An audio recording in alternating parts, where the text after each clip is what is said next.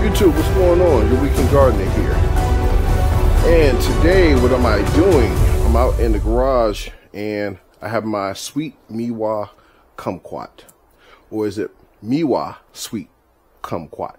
Yes. Okay, so I've had this tree now going on, I want to say two and a half years or so.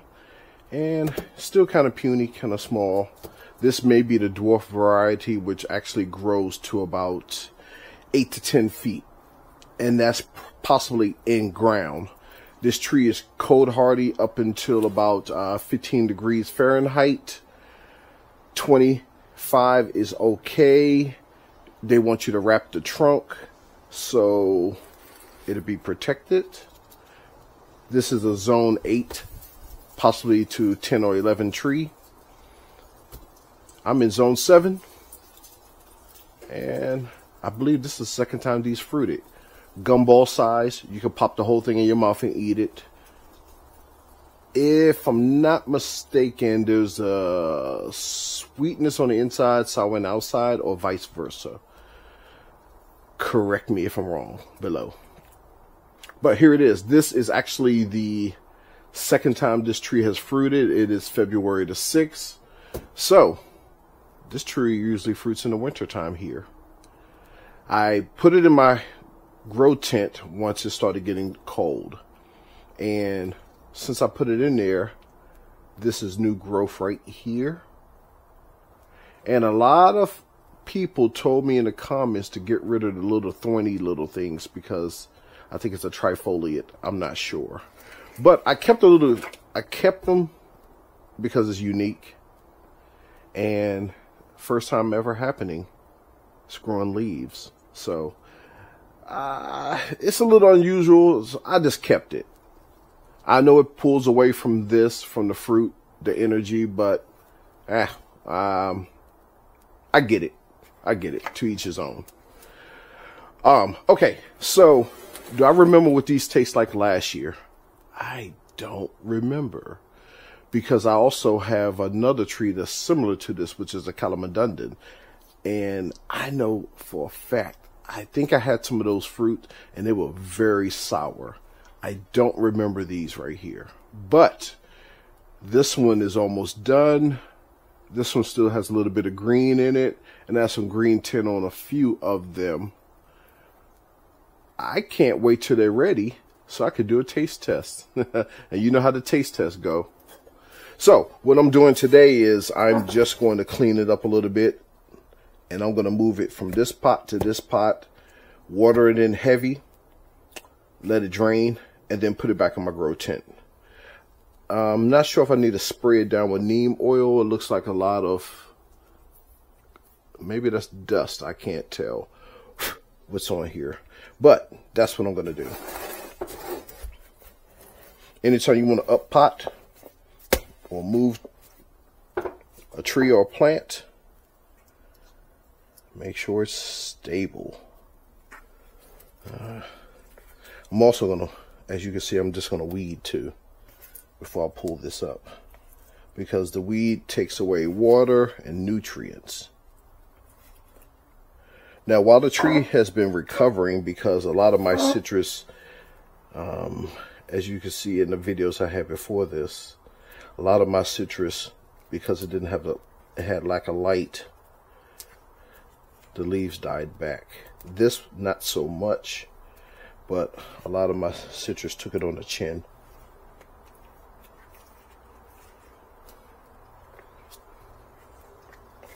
So I'm trying to find a safe way to get this out of here.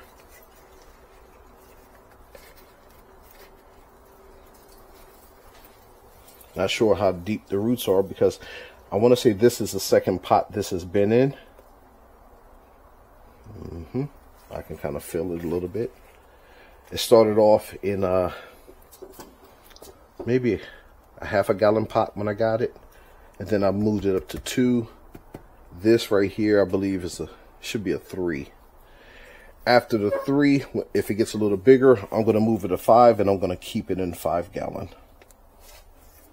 I'm trying to be so careful. 1, I don't want to knock the fruit off, and 2, I don't want to rip the roots.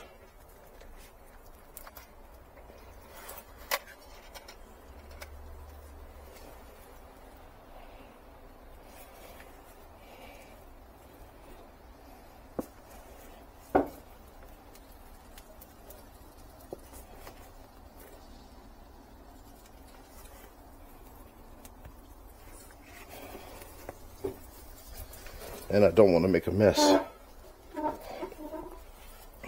Now, while this tree has been in my grow tent, I have put in some amendments, such as fish emulsion 511.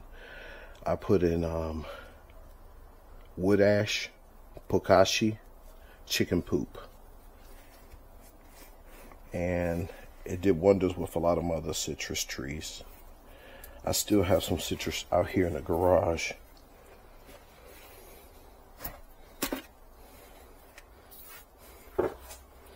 Okay, let's tilt and see where we are.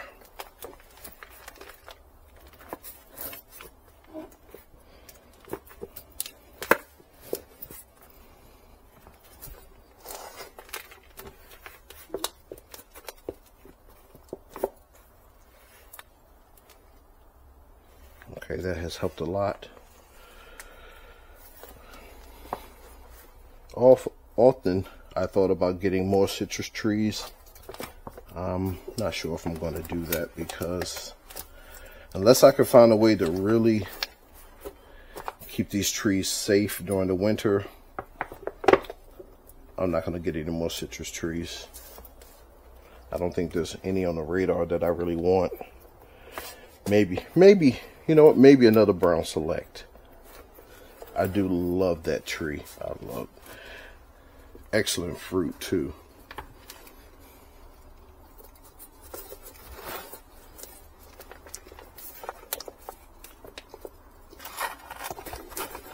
Okay, now we're getting there.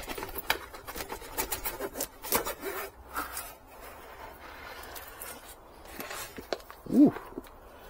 Root structures all throughout.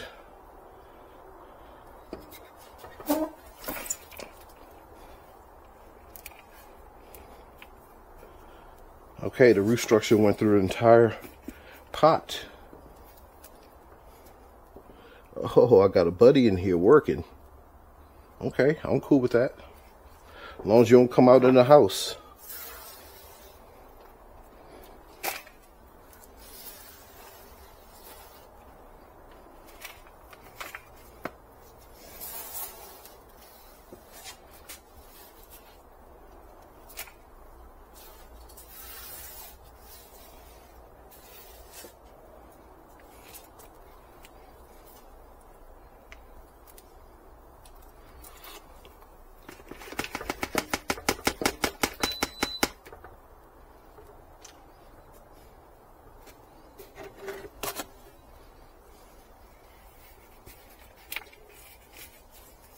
Make sure I do not cover the feeder roots with soil.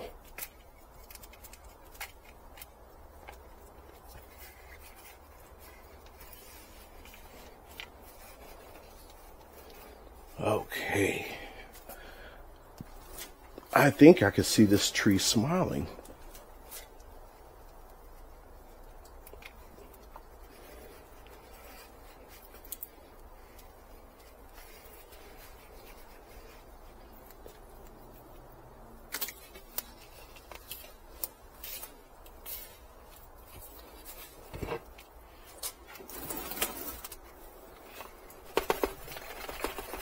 This is a mixture of sand, peat moss,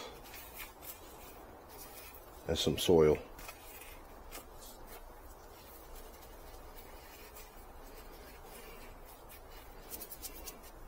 Oh, that looks so pretty. All right. And now for the toppings, I have some hardwood, some cedar hardwood.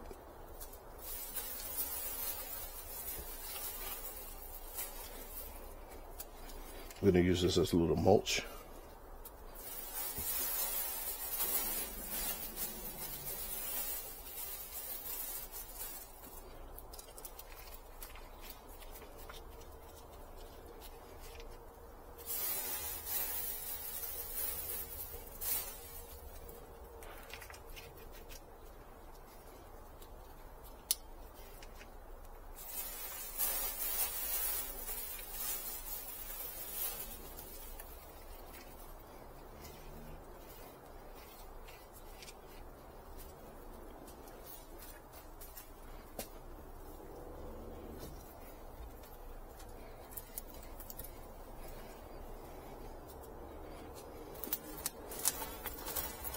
Only thing I don't like about this tree, this is the only branch that really did anything.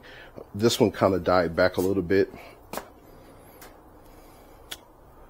I may try to encourage, if I can find the root line, I may try to encourage growth on a node. It looks like, yeah, I gotta really see how to do this, because in time, as this gets bigger, this needs to get thicker, but not too much longer, because it's gonna snap once the fruit, because all the fruit grows right here. But there it is right there. Move this out the way. Look at the thumbnail. Just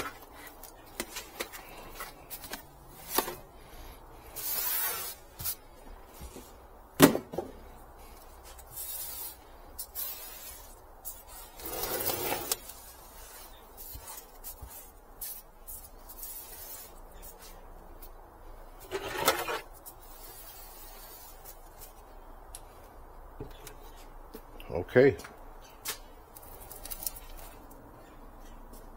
Meiwa Sweet Kumquat, fruiting in February. I'm going to put it back in a grow tent after watering.